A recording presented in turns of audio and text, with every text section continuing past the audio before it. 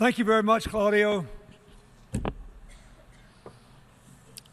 Ladies and gentlemen, first, welcome to the United States. Welcome to the United Nations. Welcome to the Model United Nations, a program that I have supported for more than 30 years, going back to the time when I was a young governor in my native state. The theme of today's meeting is Change the World. I ask you to think about, one, can you do it? The answer to that is yes. Two, do you want to do it? Three, how do you want to change the world?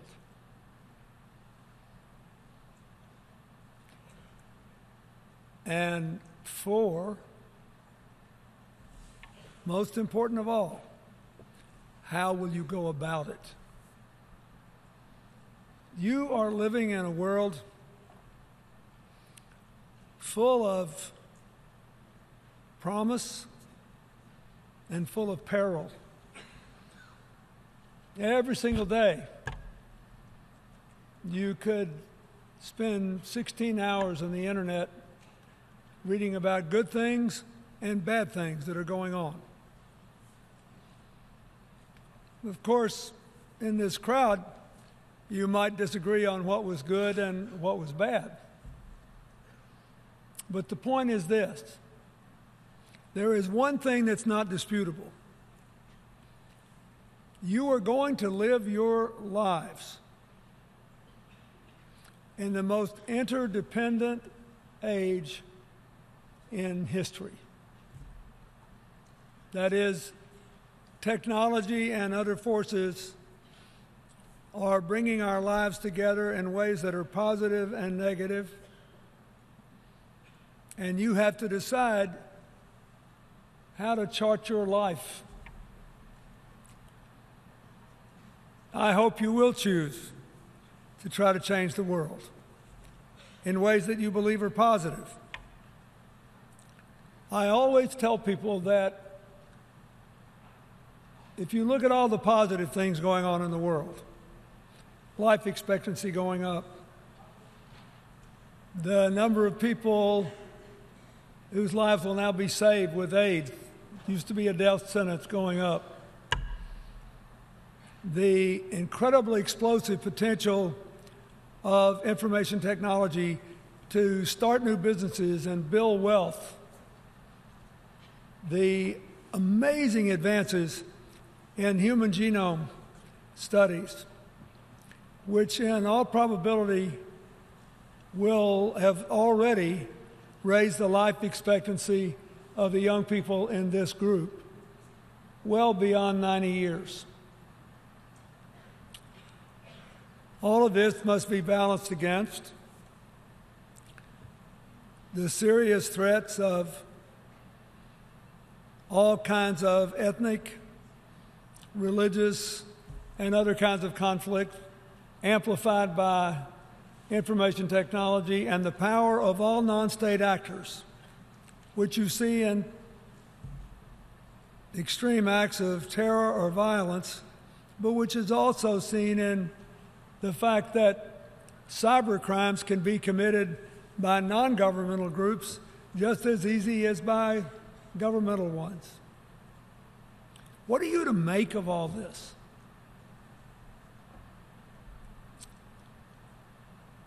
Well, I can only give you my answers. And then we'll come back to what you're going to do.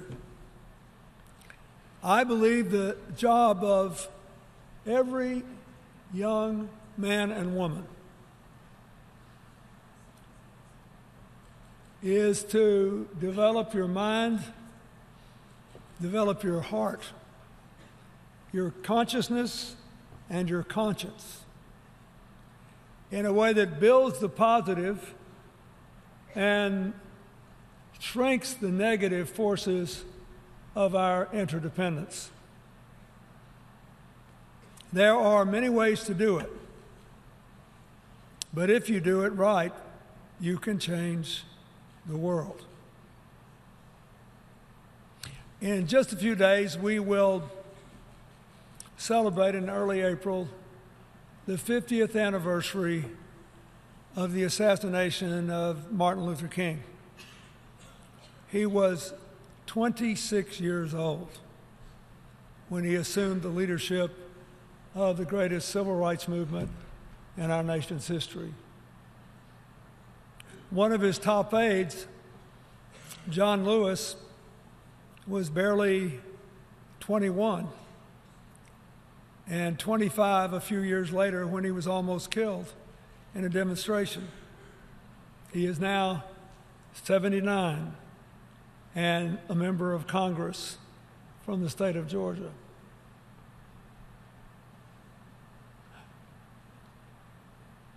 A few days ago,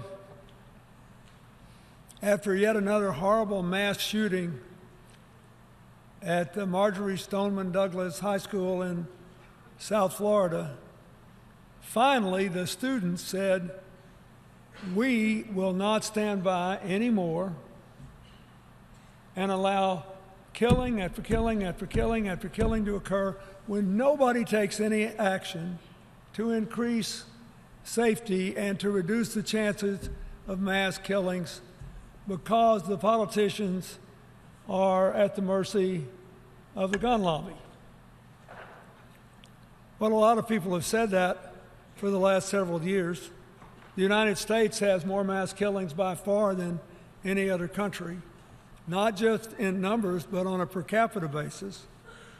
But something about the determination and the strength of these young people, high school students in our country, caught the imagination of the country.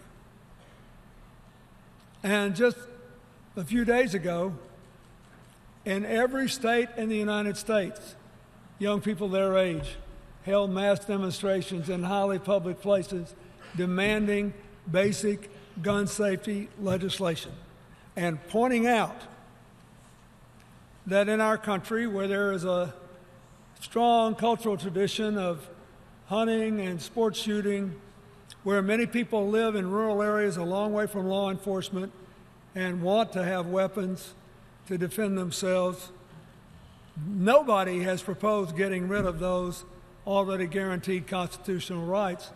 What they have proposed is having adequate, comprehensive background checks and getting rid of civilian possession of military assault weapons designed only to kill people, as well as large-scale magazines, which make it easier to do in a hurry. People have said, "Oh, this is a great cultural battle." No, it's not. It's a battle for personal safety for the children of the United States. It's about public health and sensible law enforcement and asking the hunters and other gun owners to help us save children's lives.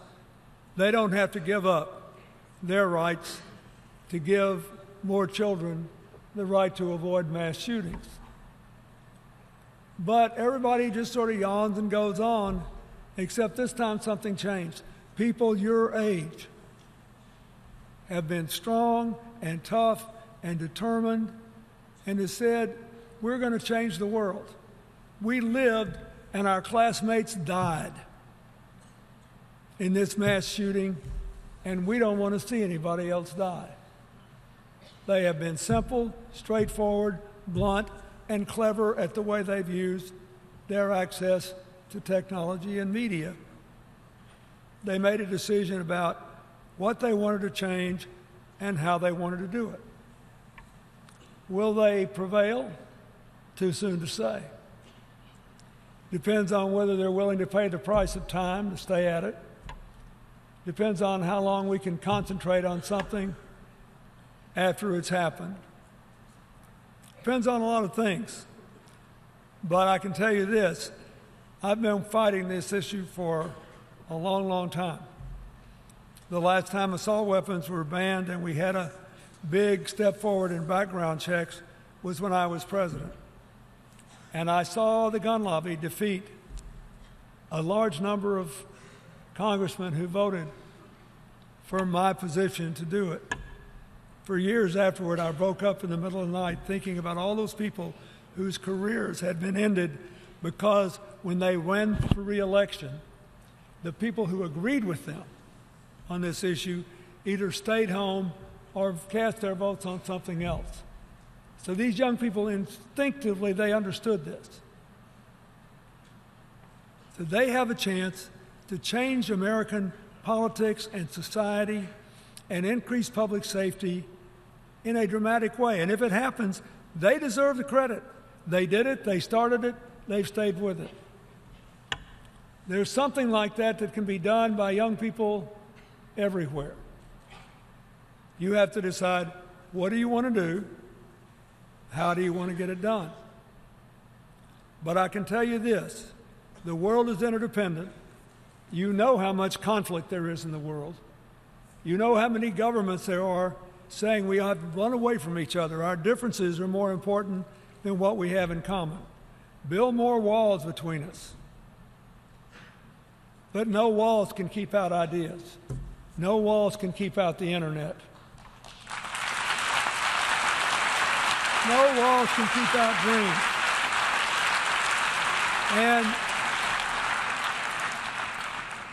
And intelligence, ability, the willingness to work hard, the capacity to dream big, these know no geographic boundaries, no gender boundaries, no racial boundaries, no religious boundaries.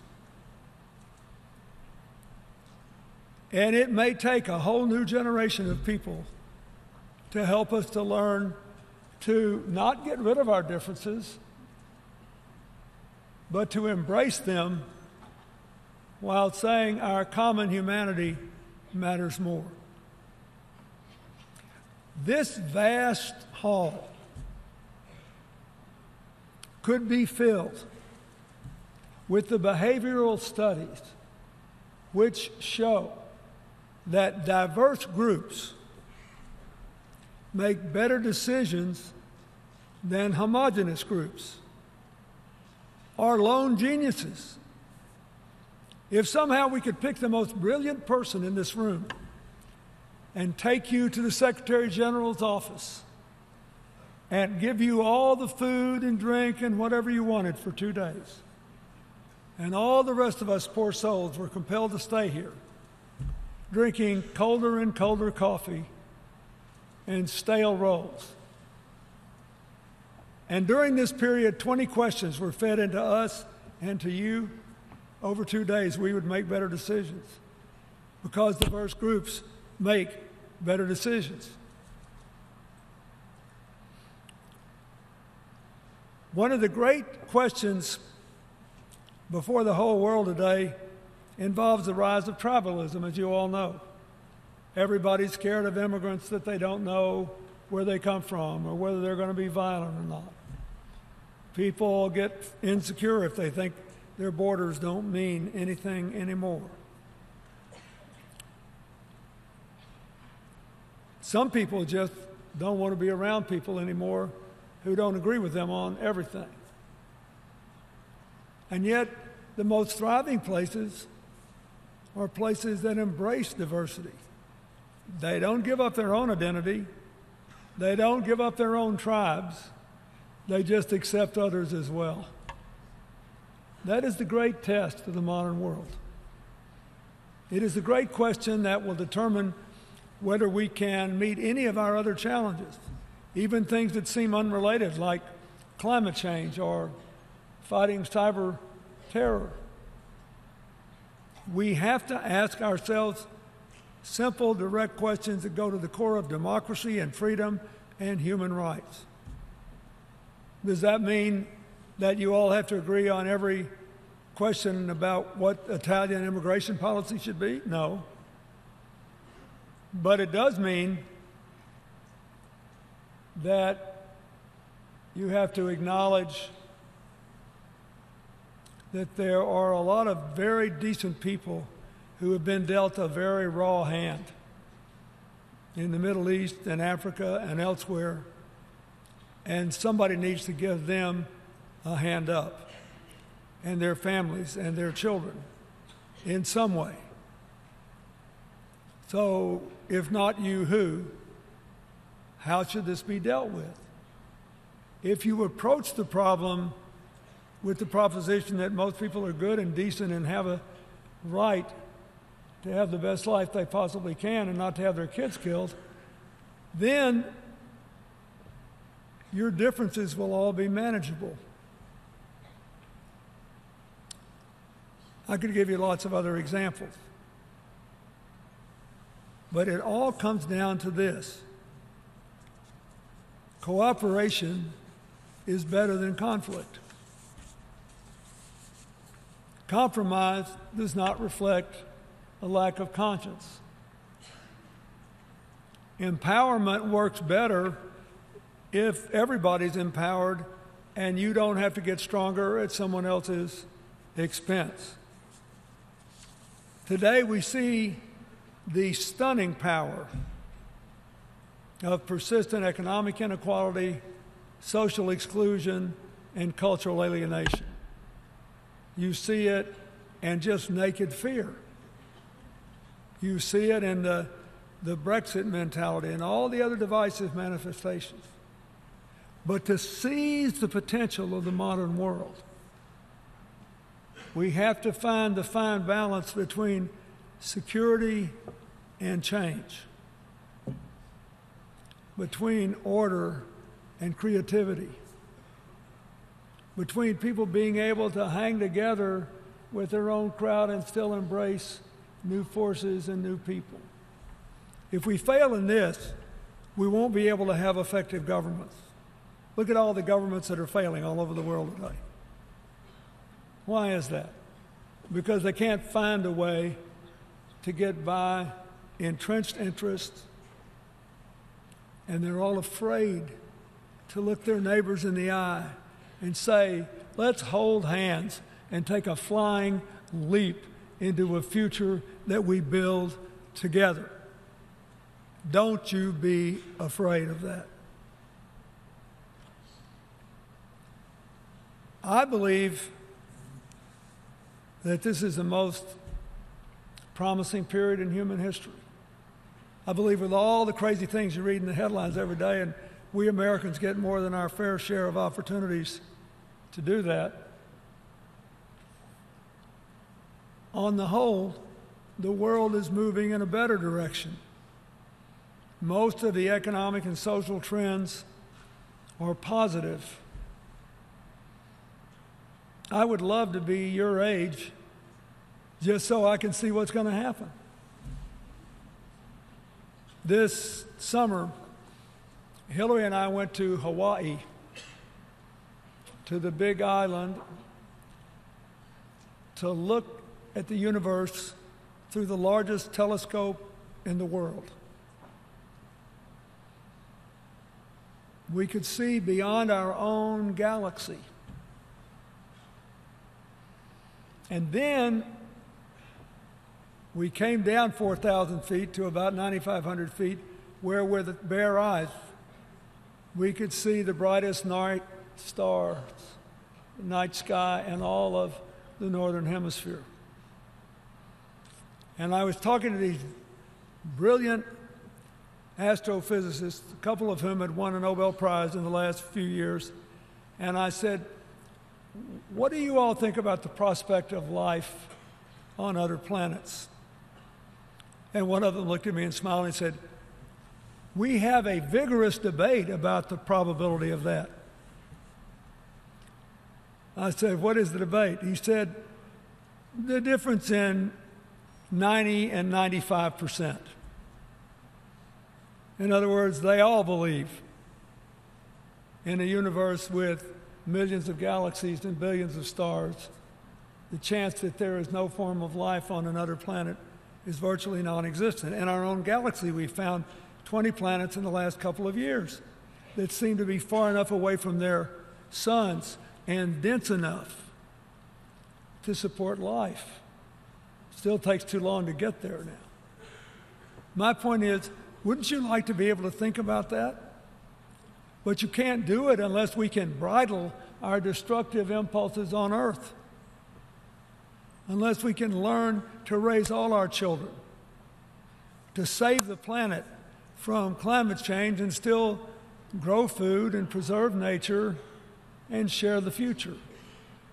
The key to the whole thing is figuring out a way to liberate people to chart their own course in a climate of cooperation. I had a remarkable man well into his 80s in my office today named Martti Ahtisaari. He was the Prime Minister of Finland when I was president. And we worked together to try to help Russia and become a democracy and build the world after the fall of the Berlin Wall. And we did a lot of other things, but his country, Finland, was just named the happiest country in the world. And I said, Marty, you know, all you Finns are always trying to show a stiff upper lip, and how can you be the happiest people in the world? He said, I think we've grown happier because we kept the excellence of our school system while we had children from 45 new countries come into it. This is a country with barely over 5 million people. Last year, Norway won. A couple years ago, Denmark. All places of remarkable personal attainment and social cohesion and cooperation, absorbing and debating about how much to absorb new people. Italy and the United States, we've got a problem with immigrants, which is that our birth rate, yours is below replacement level, and ours is right at replacement level. There's another thing I would tell you. If you want to change the world, you have to recognize the power of demographics, population trends, birth rates. So the only way America, unless we do it entirely with machine productivity, can continue to grow and diversify and provide better opportunities and forward education and health care and all that, is to take more immigrants. We just had an election which can only be concluded as being something that's really anti-immigrant. You've all seen the debates we're having about building a wall along the Rio Grande River. Listen to this. Did you know that between 2010 and 2014, there were no net new immigrants to the United States from Mexico? It was a non-issue.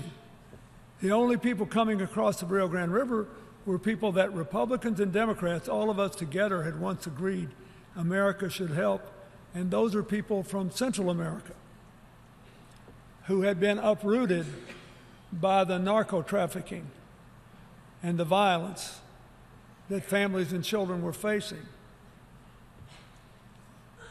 In America, the crime rate of all of our immigrants, including those who came here without proper papers, is 1/2 that of the native born. The small business formation rate of our immigrants is twice that of the native born. They are creating jobs for the rest of us. Yet you would never know it to read all the press about it. Why? Because it's always great politics to create an us versus them world. When Martin Luther King took over his leadership in the civil rights movement at 26, he lived in a completely us versus them environment as far as his opponents were concerned. There were black people and white people, and never the twain shall meet. Not in education, not in public housing, not in jobs, not anywhere. And he had a different view. When Nelson Mandela became the leader of the African National Congress, he had a tribe. He was a descendant of royalty in the Xhosa tribe in South Africa. He then became a multi-tribal leader of Black South Africa. Then when he was elected president of South Africa, and he put the leaders of all the parties that had put him in prison in his cabinet. He became the leader of everyone. And by the time he died, he was the poster child for reconciliation, forgiveness, and wholeness. What's that got to do with you? Sometime before you get very far in trying to change the world, you will have to decide how to deal with the other. The people who are not of your race, not of your faith, not of your nation, not of your political group, or who just disagree with you. But you have more power to change the world than any group of young people in history because of the internet, because of the mass media. You can rock the world.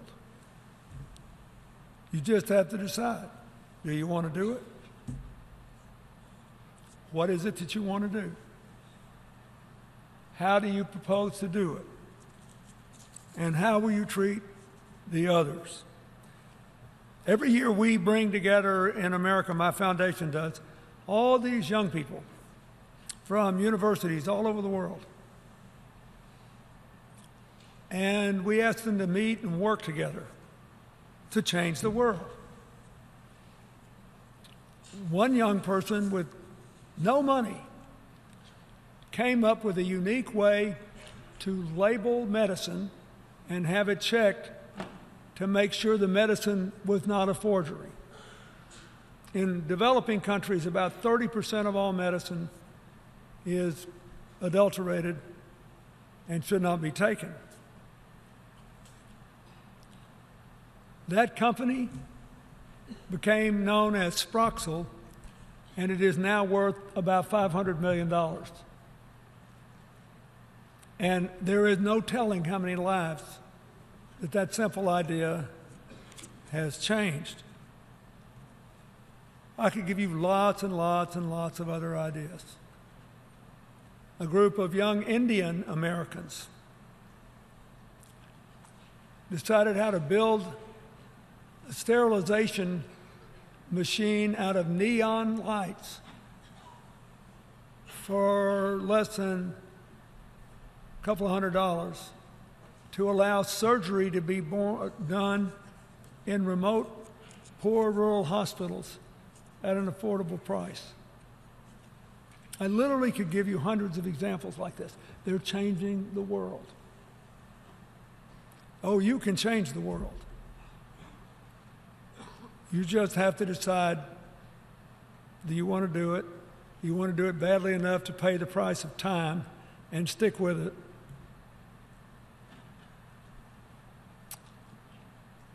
And do you want to do it in a way that leaves everybody better off in a world where you're constantly expanding the definition of us and shrinking the definition of them? Or do you just want to help your us? As nearly as I can determine, people much older than you have not done such a great job of answering some of these questions. But you shouldn't be too hard on them either, because the world has undergone so much change in the last few years, and so many people have been left out of the economic progress. So many people have felt isolated from the social solidarity that comes from feeling really important in the society. And the psychological dislocation of all these changes at once has been profound. The trick for you will be to honorably oppose those who disagree with you without hating them, without looking down on them, without trying to drive them into a desert, but instead asking them to join your tribe. not to give up their own. I close with this thought.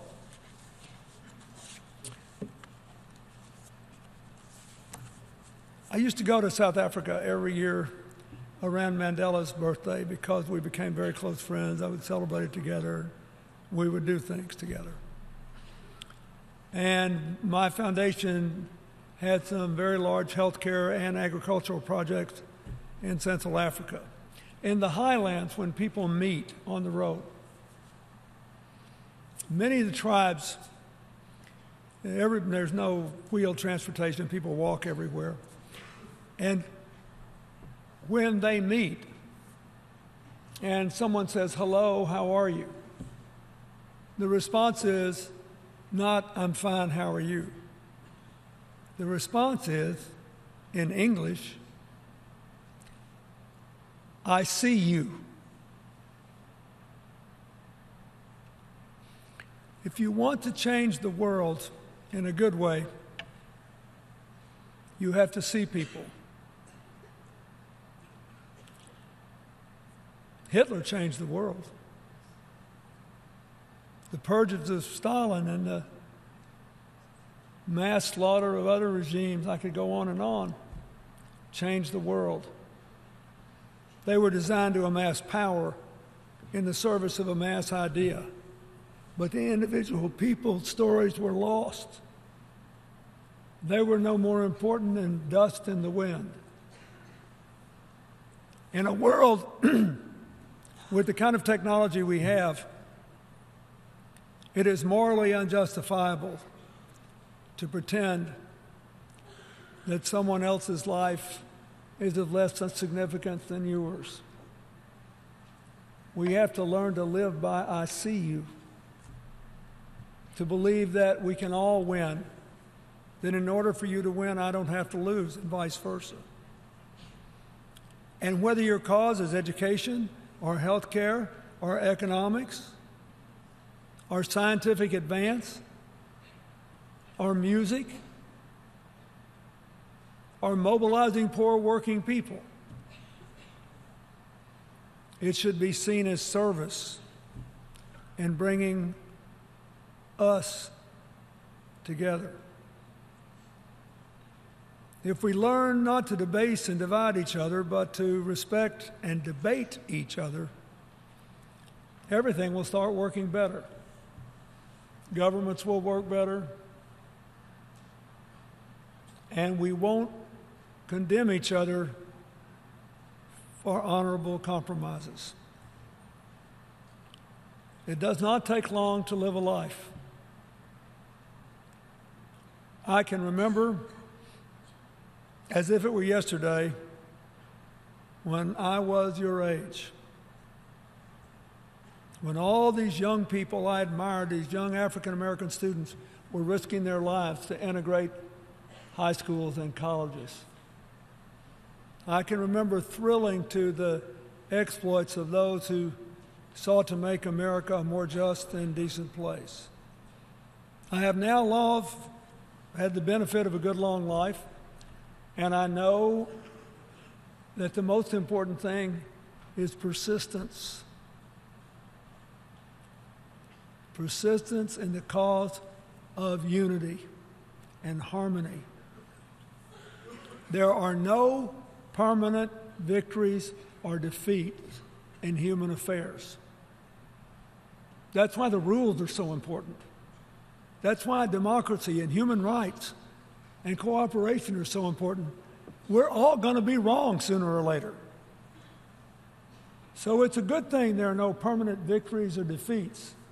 But if you mess with the rules, if you elevate people to too much power that is too unaccountable, then irreversible damage can be done. We're not there yet.